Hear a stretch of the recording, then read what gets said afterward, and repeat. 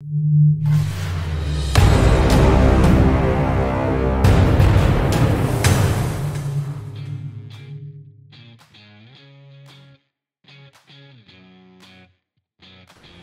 guys, so today I'm going to show you how to get your wall perfectly plumb.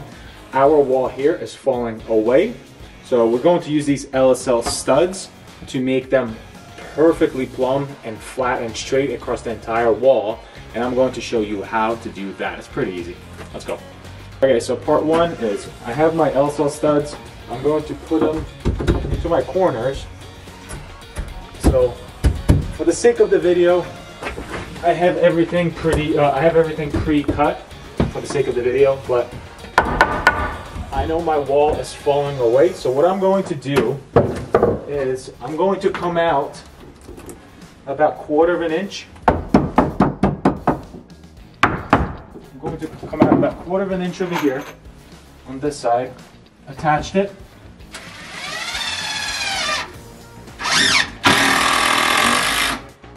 Everything that we're doing here, we're using screws just because it's easier for the showers. If we have to adjust something, move something around, it's easier. I'm going to grab our Stabilo level. We're going to set this bad boy level.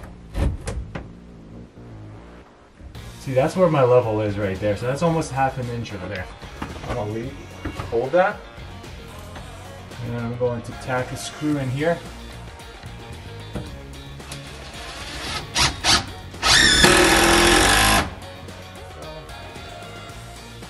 Put a screw in over here.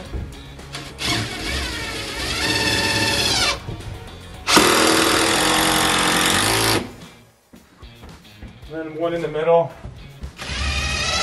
4 screws per stud is enough.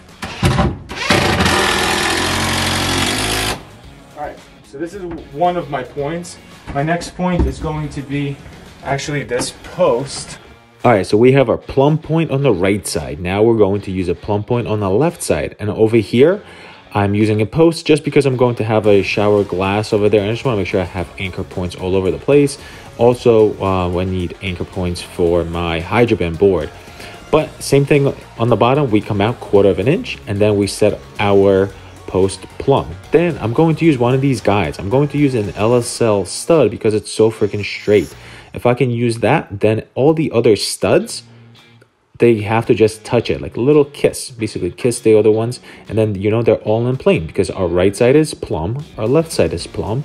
So now if all the other studs are touching this stud, they're all going to be plumb as well. And I'm just going to repeat the process. We're going to put 4 screws into each one of these. That's going to be more than enough to do. I can secure this guy just because it's a little bit wider on that side. And this process itself probably is taking me, I don't know, let's say 1/2 hour. The entire process takes for me to do. And 1/2 hour to get perfectly plumb walls will come back 100 times just in your tiling. You're going to have absolutely zero lippage. And it's just a, you know, easier way to do in this. Like I see a lot of people floating their walls, and I don't really understand the concept because there's so much stuff that you have to do when you're floating your walls, and it's just a messy job. Either way, you're stripping your bathroom all the way to framing, so might as well do this. This is really not that hard. So again, we're going to repeat the process. Make sure that our studs are kissing that point, you know, those guide studs that I call them, that they're touching them, and then the whole thing is going to be plumb. Check it out. Alright guys, and that's it. That's how you get your walls perfectly flat and plumb. Flat is important for tiling because if it's nice and flat, tiling goes so easy. You don't have to worry about any lippage or anything like that. You just trowel and stick the freaking tile on there.